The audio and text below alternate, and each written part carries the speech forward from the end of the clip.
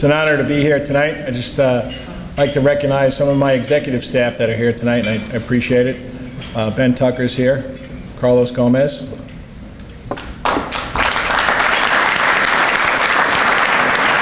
Terry Monahan.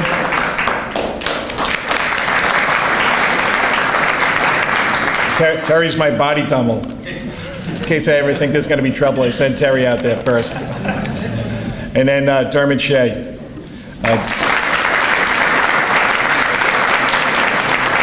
I'd also like to thank Susan and Greg from the Police Foundation. Thank you for this night, and thank you for everything that you do. And Kathy Perez is probably mad that I didn't introduce her yet. She probably thought I forgot about her, but I didn't. Deputy Commissioner Kathy Perez.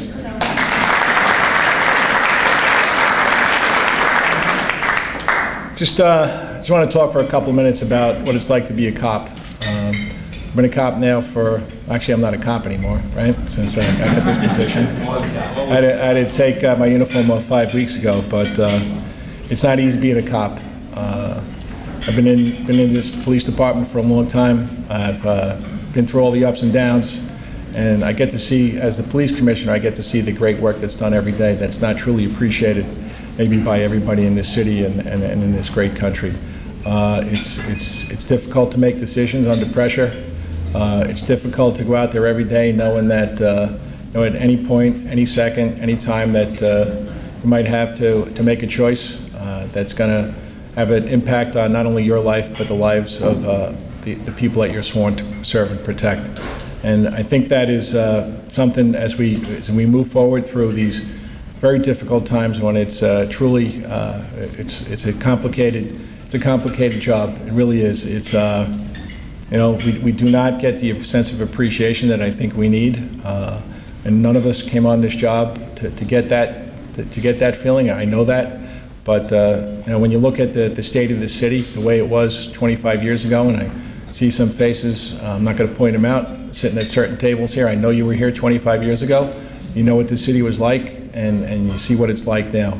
And that doesn't happen by accident. That happens as a result of hard work, of sacrifice, sometimes the ultimate sacrifice. And I just, everybody in this city, everybody in this country needs to know that. And that's my mission. My mission as police commissioner is to make sure people understand how difficult it is to do this job. But it is a rewarding job, and we all took this job, each and every one of us took this job to make a difference. We made that decision at some point in our lives to do something good and to do something right, and I talk about that all the time, and I'll never stop talking about it. It's an honor to be the police commissioner, a position that never in my wildest imagination that I'd have this job, starting out as a rookie transit cop 34 years ago, riding the uptown A train or downtown A train. But it's a job that I will hold sacred, and I'll do my best to make sure that everybody understands what a vital function is to be a police officer. We're vital to this city, and what we do, there's legacy involved in this. And our willingness and ability to rally and move forward towards troubling times shows us that there's something different about cops. Just as I talked about a couple of seconds ago about leading a life of significance. I go home every day thinking about what gets done in this city, and sometimes it's easy, sometimes it's not so easy.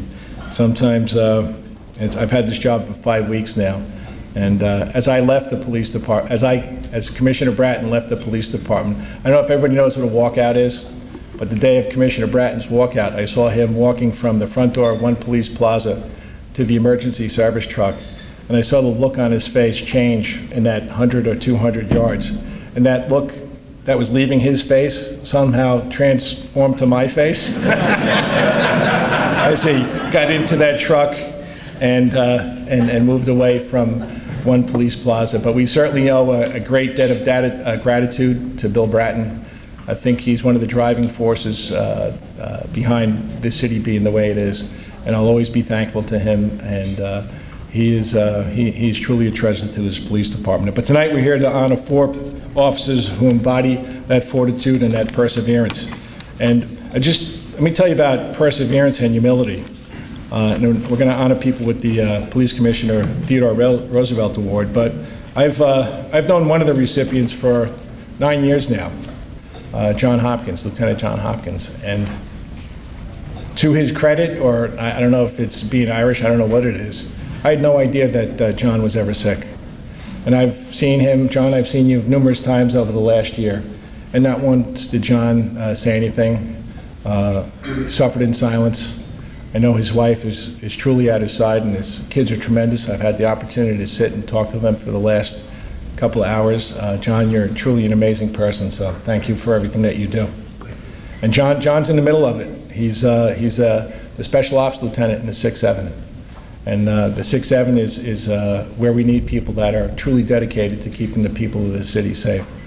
So John, I still can't believe that you're getting this award, and never once did I know that there were any issues with you. And I'm so glad that you're here to receive this award, and I wish you the best of luck. So John, thank you very much.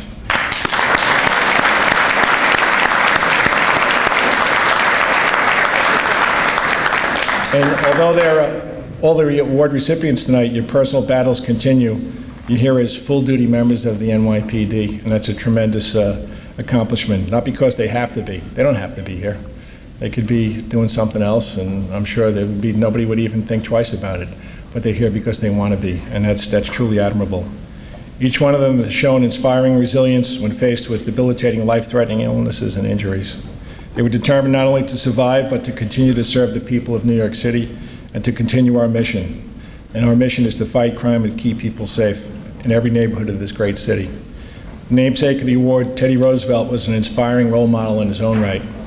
History remembers him as an athletic person, a soldier, and an avid outdoorsman. In his youth, however, things were a little different.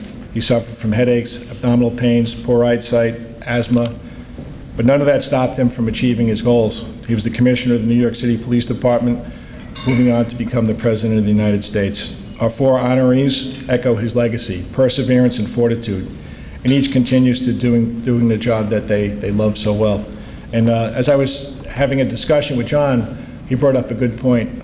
There's a whole group of people that I think sometimes in the NYPD we forget about, and that's the honorary surgeons. They do their jobs, and most of the time they don't even take money, and the work they do is absolutely tremendous. I don't know if any of them are here tonight, but if they are, I give you a round of applause.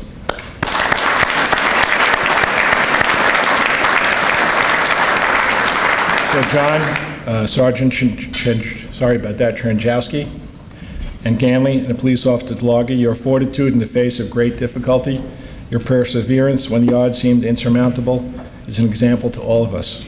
Congratulations, and thank you for everything you've done and everything you continue to do. And everybody have a great night. Thank you very much.